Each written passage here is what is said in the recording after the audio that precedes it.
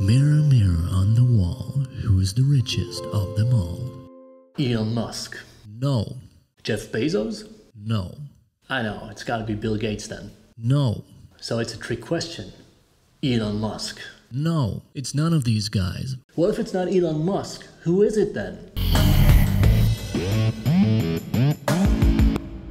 Alright, welcome to this new video. It is estimated that Elon Musk is the richest man living today, with a fortune of about $278 billion, and then is Jeff Bezos coming in second with $202 billion.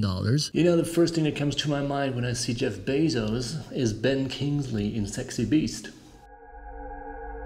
They look very similar. And then it's Bill Gates, who only has $131 billion. Now, the man I'm going to talk about today had a lot more than that. Now, who was this super rich guy? In order to answer this question, we have to go back to the German Renaissance. Now, the guy I'm going to talk about went by the name of, and I have to be really careful about the pronunciation, so I'm going to go with the German pronunciation. His name was Jakob Fugger. Yes, Fugger.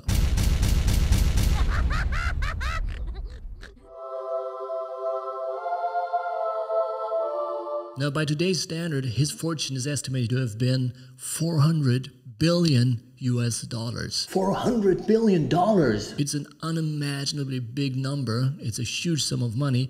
And how did he get it? What did he do with all that kind of money back in the Renaissance then? Well, first of all, let's take a look at the history of the Fugger dynasty. It was the time right after the Black Plague, which had devastated large parts of Europe, and especially in Germany, where in some regions, 2/3 of the population had died. So the Fuggers, like many other people at that time, left the rural areas to move to the city in search of a better future. So in 1367, Hans Fugger moved to the city of Augsburg in Bavaria. Now here's a fun fact about their family name. The name Fugger actually used to be spelled differently. It used to be spelled F-U-C-K-E-R.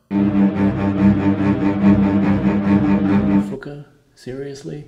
Yes, but actually it didn't mean what it means today in English in German. So let's just call it a funny coincidence then. Well, anyway, Hans Fugger, he established himself as a master craftsman in the city of Augsburg, and soon his textile business started taking off. So he was making his money with textiles made of silk and cotton. Anyway, he started a family business and the next generation took over, but it took 2 generations for Jakob Fugger, the rich one, to turn the family business located in Augsburg into a globally operating company. So Jakob Fugger, arguably the richest man in history, was born on March 6, 1469 in the city of Augsburg. He died on December 30th, 1525 in the city of Augsburg. So he became the most important merchant, banker, and mining entrepreneur of his time. When he was 14 years old, he went to Venice to receive further training as a salesman in his father's company, and then he slowly started taking over the family business, where he knew that selling textiles was a very lucrative business,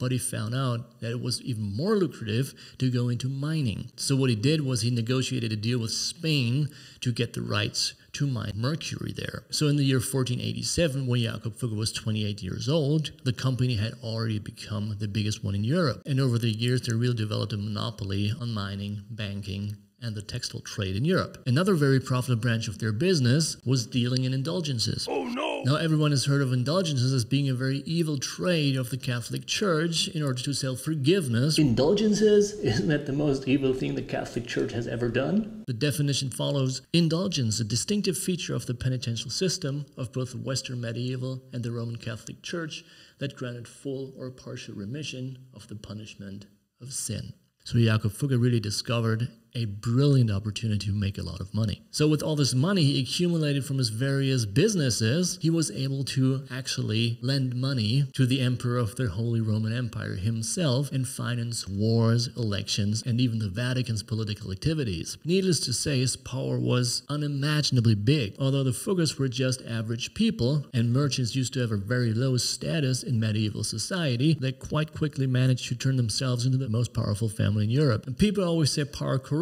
and this also holds true for the Fugger family, as you can see during the peasant wars in the 16th century, where the Fuggers sided with the aristocracy against the the peasant movement and also helped to kill thousands of peasants, demanding a better social status for themselves. Now, the Fuggers were not aristocrats themselves. When they started, were just average citizens, but because of their business and their success and all their wealth, they became aristocrats themselves later on. Now, that incredible success story of the Fuggers came to an end after the 30 Years' War in 1648, so you can say that their dynasty roughly existed for almost 300 years. Of course, with all their wealth and political power, they were on very good terms with the nobility and of course also the emperor of the Holy Roman Empire. So now you know, Elon Musk, Jeff Bezos, Bill Gates, and all the other very rich people are still not even close to the fortune Jakob Fugger had, $400 billion US.